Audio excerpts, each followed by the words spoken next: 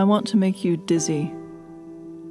I want to make you look up into the sky and comprehend, maybe for the first time, the darkness that lies beyond the evanescent wisp of the atmosphere, the endless depths of the cosmos, a desolation by degrees.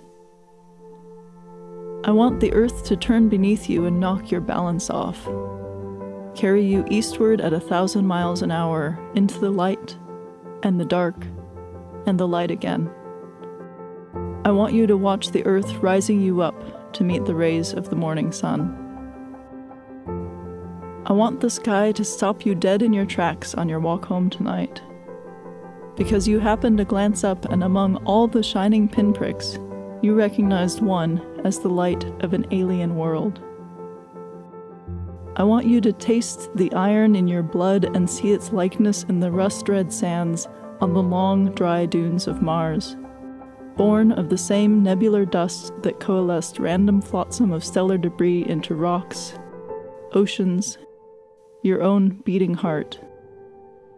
I want to reach into your consciousness and cast it outward, beyond the light of other suns, to expand it like the universe, not encroaching on some envelope of emptiness, but growing larger, unfolding inside itself. I want you to see your world from 4 billion miles away, a tiny glint of blue in the sharp white light of an ordinary star in the darkness. I want you to try to make out the boundaries of your nation from that vantage point, and fail. I want you to feel it in your bones, in your breath, when 2 black holes colliding 1 billion light years away sends a tremor through space-time that makes every cell in your body stretch and strain. I want to make you nurse nostalgia for the stars long dead, the ones that fused your carbon nuclei, and the ones whose last thermonuclear death throes outshined the entire galaxy to send a single photon into your eye. I want you to live forward, but see backward, farther and deeper into the past, because in a relativistic universe, you don't have any other choice. I want the stale, billion-year-old starlight of a distant galaxy to be your reward. I want to utterly disorient you and let you navigate back by the stars.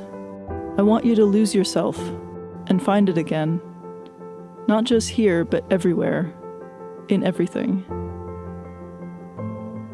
I want you to believe that the universe is a vast, random, uncaring place in which our species, our world, has absolutely no significance. And I want you to believe that the only response is to make our own beauty and meaning, and to share it while we can.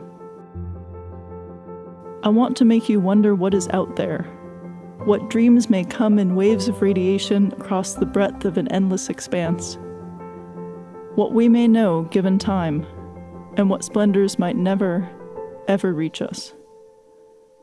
I want to make it mean something to you, that you are in the cosmos, that you are of the cosmos, that you are born from stardust and to stardust you will return, that you are a way for the universe to be in awe of itself.